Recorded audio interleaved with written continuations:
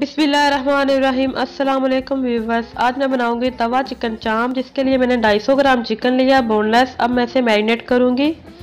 Marinate करने के लिए सुरख मिर्च पाउडर 1 टेबल स्पून,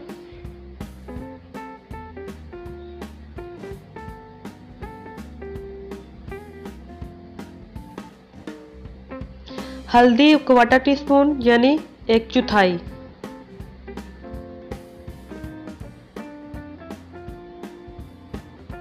नमक 1 टीस्पून, बाकी आप अपने टेस्ट के मुताबिक कम या ज़्यादा कर सकते हैं। खुश्क धनिया powder 1 teaspoon, lemon juice 1 teaspoon. अच्छी तरह से मिक्स करके मैरिनेट के लिए आधे घंटे के लिए इसको रख देंगे।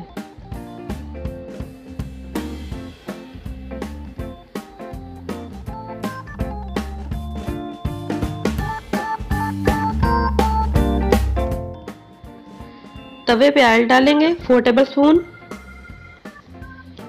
और ऑयल जैसे ही गर्म हो चिकन के पीस ऊपर डाल देंगे।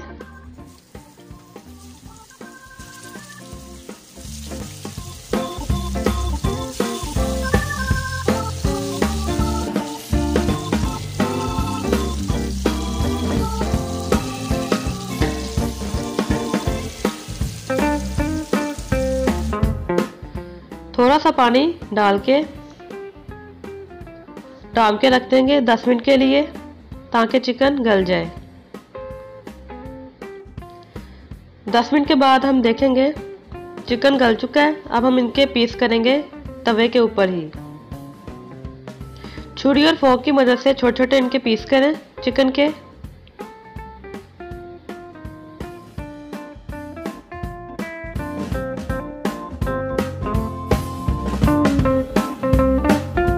चिकन थोड़ा फ्राई हो जाए और पानी भी खुश्क हो जाए तो इसमें 1 टेबल स्पून अदरक लहसुन का पेस्ट डालेंगे।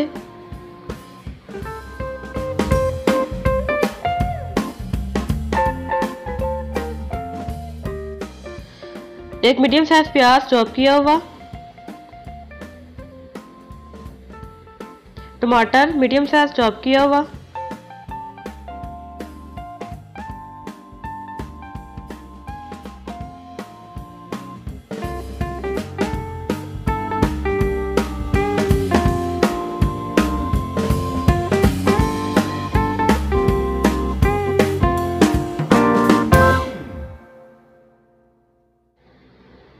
हाफ टी स्पून गरम मसाला डालने के बाद 5 मिनट के लिए डाल के रख देंगे।